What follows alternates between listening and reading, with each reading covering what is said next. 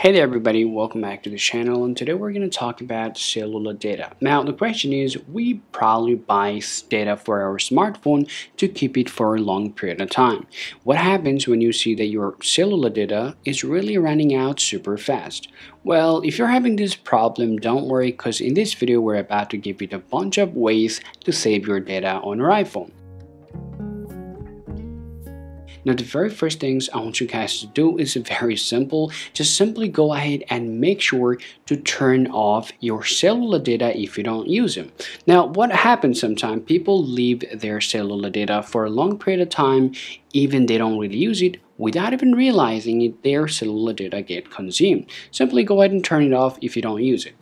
Alright, now let's talk about the second way of saving cellular data. Well, there are some applications available on your iPhone. You don't need to use those, especially for your cellular data, but all you can do is simply can turn those off in order to save your cellular data. Okay, now all you can do is simply can type your settings and then simply go ahead and open up your cellular, and here if you scroll down here, then you're going to see some of this application. I mean, all this application will be appears here. Okay, now let's imagine you don't want to use no more internet for your, let's say, Google Home, for example, or let's say you don't use your map pretty often. You can turn it off from here in order to save your data. But if you really want to use them back again, you can toggle it on depending on when you need it and when you don't.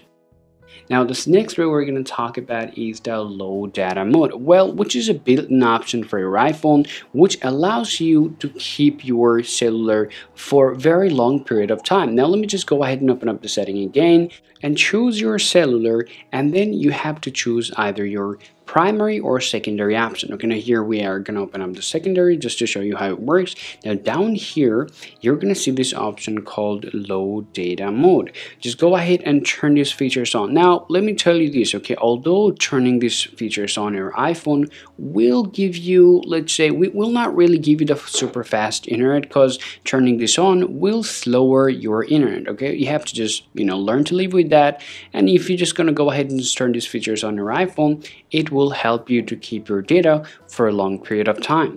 Now let's go ahead and talk about another way of saving your internet on your iPhone. Now, which of course is so-called disable background app refresh. Now there's an option on your iPhone. If you just go ahead and open up your settings and then scroll down to your general and then scroll down to your background app refresh, go ahead and tap on there, and here you're going to see all of this application will appear right here. Then just go ahead and simply turn this application off. Now what it actually does, it actually secretly take your megabyte even when you don't use the application. So turning all of this application will help you to save your data pack on your iPhone. Alright guys, now the next things we're going to talk about is the auto download. Now if you turn on the auto download option on your iPhone, it will consume a tons of megabyte on your iPhone. So all you can do is simply can open up your settings and then come down to your app store, and then you're going to see this option. Now just go ahead and tap on there, and here you're going to see this option called automatic downloads. Go ahead and just turn these features off, and afterward no application will get auto download, and at the end of the day you'll be able to save a tons of data pack or the cellular data on your iPhone.